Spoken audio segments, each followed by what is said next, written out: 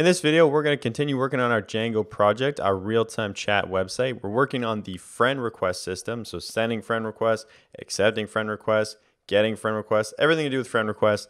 And in this video, we're going to work on declining friend requests. So if I want to be your friend, I send you a friend request and you're like, no, Mitch, we can't be friends. You would then decline that friend request. That's what we're going to be working on in this video. So this is very similar to what we've been doing in the past couple of videos. We need to build an Ajax kind of request or function that we can then call and decline a friend request. So same kind of thing. We're going to build a function down at the bottom called decline friend request, build a URL, build the JavaScript for it, and then add it to whatever templates that we're going to be using it in. So let's get started. So define decline friend request, and it'll take request and the arguments and the keyword arguments.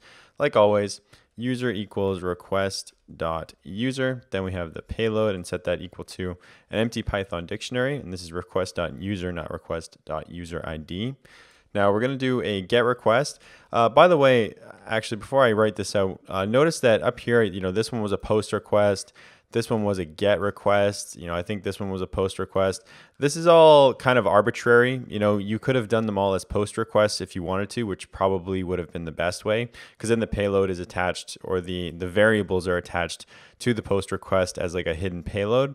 But I kind of just want to show you different ways to do it. Like this one's a post request, this one's a get request. It really doesn't matter. It's just going to differ with respect to how you get the payload. Basically, like this one, you got to access the keyword arguments, so you have it in the URL, whereas the remove friend is going to be a post request where you can access it from the payload of the request itself. It doesn't really matter, to be honest. It's kind of whatever you choose to do. There's just subtle differences between the two. I kind of just realized that I was doing that and I didn't explain it, so thought I would take a second and just kind of let you know that it's pretty much arbitrary. No real reason behind it other than just showing you different ways to do things. So friend request ID, we're going to get that from the keyword arguments because we're using a get request. So friend request ID. And remember, when we send a friend request, there's always going to be a friend request ID associated with that request because that's the table in the database. So now I want to get that friend request. So friend request equals friend request dot objects dot get primary key is going to equal that friend request ID that I just defined. Now I want to confirm that it's the correct request. So confirm that it is the correct request, or in other words, it's the request that I'm allowed to decline. So if friend request dot receiver equals me, the authenticated user, then that means yes, I'm allowed to decline this request. Because otherwise, if it's not mine, I shouldn't be able to decline it. So found the request. Now decline it. By the way, let me know if this font size is okay. I'm actually going to increase it one. I think that's the one I've been using in all the videos, but I'm not sure if off camera I decreased it. So just let me know if the font size is okay for you guys, because I know the bigger the better is probably what you want. So now I want to decline this, so I can do friend, whoops, I wrote request. I can do friend request dot decline. And later, just like with the removing friend, or was it remove friend? I think it was remove friend. There's a notification that is going to be associated. Oh no, it'll be with the accept. So with the accept case, there's actually a notification that's associated. Later, there'll be a notification that's associated with accepting. There'll also be a notification that'll be associated with declining. So later, we're going to be working on that. But for now, we just want to call friend request dot decline, which is a function inside of our friend request model. So if we go down here, there's friend request, we have accept, and we have decline. So we're just calling that decline function. So now payload, we want to set our response like we've been doing with all of the other kind of payloads that we get from Ajax.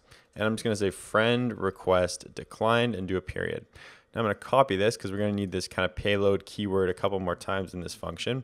So otherwise, payload equals something went wrong. And we have a bunch of other else cases that we need to handle also. So this one would be, this is not your friend request to decline. So that is not your friend request to decline. Also, I need to turn on word wrapping because that's probably not on. There we go. And then the last one, or the last two, I guess I should say, this one will be unable to decline that friend request. And now the last one here, this should theoretically never happen. There should be no way that this ever gets executed on the website if they don't have access to this particular kind of function, but let's just handle that case anyway. So you must be authenticated to decline a friend request. So yeah, theoretically it should never happen, but might as well handle it anyway. Now HTTP response, JSON dumps the payload, and then we want to set the content type like we've been doing. So application/JSON. So that's it. That's another function for using with Ajax. So pressing Control S on that, and now going to urls.py and import that new function. So decline friend request. Let me just double check to make sure I got that right. Decline friend request. Yep, putting that in there. Let's put a comma.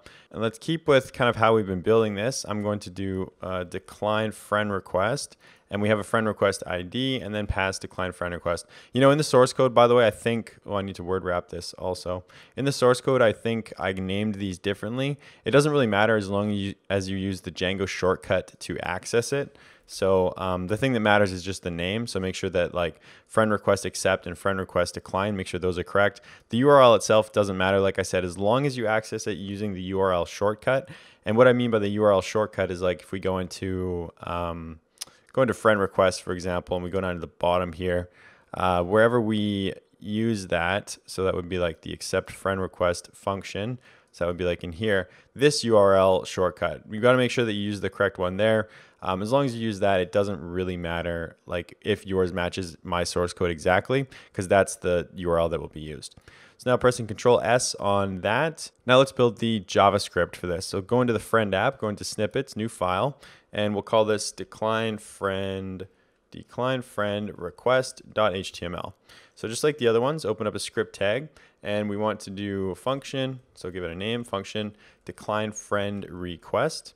And the arguments that it'll take is the friend request ID. So friend request underscore ID, and then our UI update function. So same kind of thing we've been doing before, nothing really different here.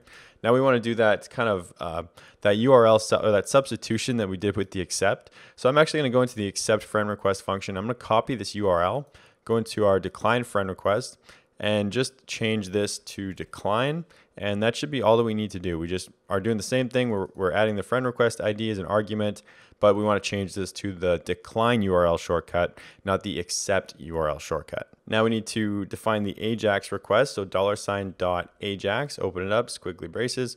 We want to do a get request for this one. This data type is going to be JSON, just like all of the other ones. We have the URL that we just defined up there. We'll do timeout equals 5,000 milliseconds or 5 seconds, just like we've been doing with all of the other ones. Then we have our three cases. So we have success, function, data, open this up, and then add a comma, and we want to copy this 2 more times. Whoops, I did not need a space there. This will be the error case, and then this will be the complete case. So same kind of thing that we've been doing, nothing different here with this Ajax request. And then again, if the data.response equals friend, well, we can copy that from the view to make sure that we don't spell that incorrectly. Friend request declined, this should say. Friend request declined. Oh, make sure to save that. So friend request declined, then we know that we're good. In that case, we don't want to do anything.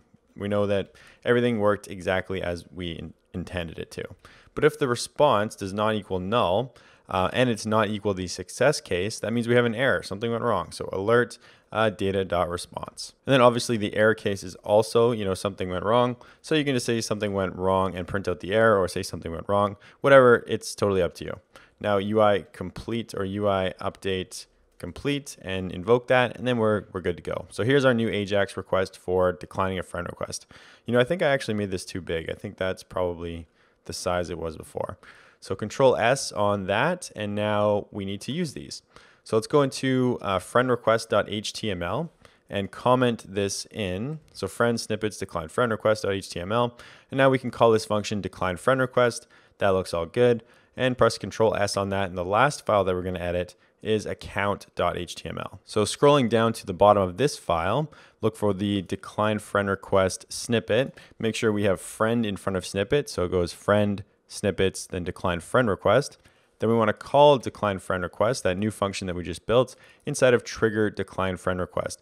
Let's just make sure that this is being called in the correct place. So if I press Control F on that and I search for that, we have it used inside of this them to you case.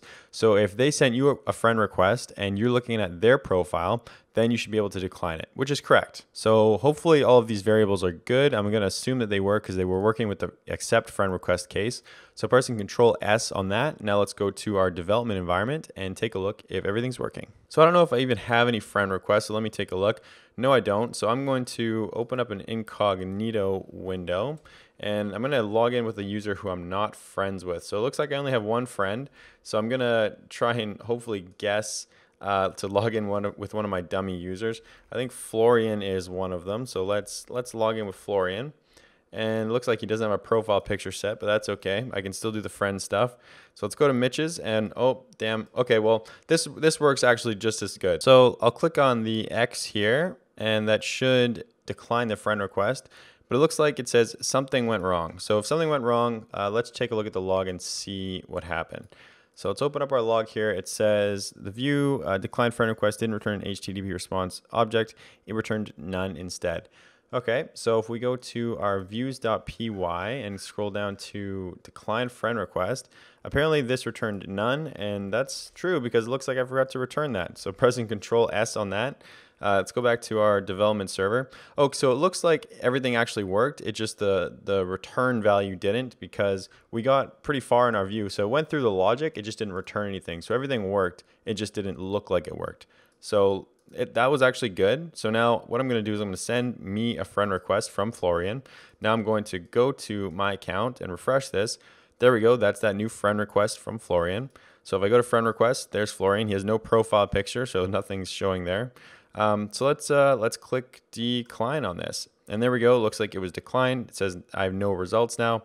And if I go back to my profile, that friend request is gone. So just to test the other kind of view, let me refresh this. Notice now in Florian's perspective, that friend request was declined. I'm going to send another one and go back, refresh it again. Looks like I got that. So now I'm going to search Florian. I'm going to go to his profile. He has no profile picture. So that's whatever though. That doesn't matter. Now I'm going to decline it from his profile. So if I click that, boom, there we go. It was declined. So that's it. That's declining a friend request. Now in the next video, we're going to work on canceling a friend request. So I'll quickly show you what that's going to look like. So canceling a friend request would look like this. If I sent Florian a friend request and then I click this cancel button to cancel the request that I sent out to him. And of course, quickly before we go to the next video, I got to remind you, go to codingwithmitch.com and watch this course there. I track your progress. I give you a written form of this video in case you get bored of listening to me talk and you want to just read instead. You can go and read the lecture in written form instead of listening to me. I said we track your progress. Also, there's source code links to the code changes that we make in every video. Much more convenient way to watch it. It's free. Go to codingwithmitch.com. I'll see you in the next video.